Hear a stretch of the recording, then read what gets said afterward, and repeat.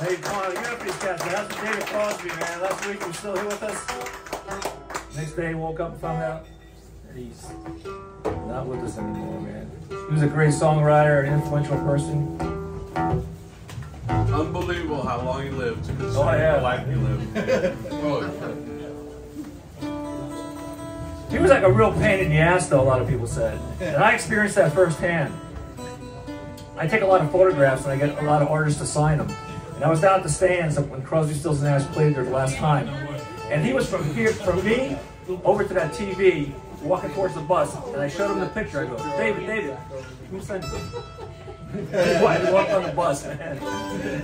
So I was severely dismissed. That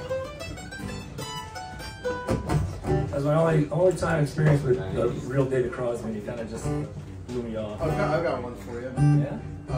Was he up at 3? Well, so, sure, yeah, okay. Yeah. So a few years ago, at the guitar company, which will not be named, that I work at, there was a guitar that was put together to incentivize people to go vote. And this was the Rock the Vote guitar. And the artwork for this guitar features David Crosby standing, smiling, in front of a picture of David Crosby playing guitar.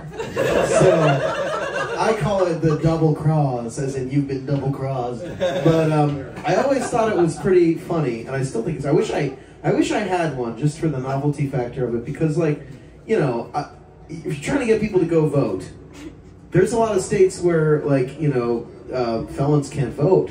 And at least in, like, governor, you know, he couldn't, like, run for office. You know, Mr. Cocaine and Handguns himself.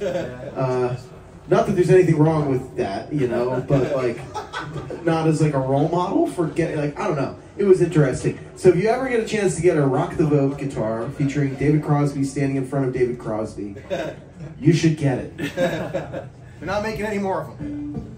Thanks, Rameen. Yeah. All right, let's do this. This is like G, C, and D. It's like a country kind of song. So I'll get it started.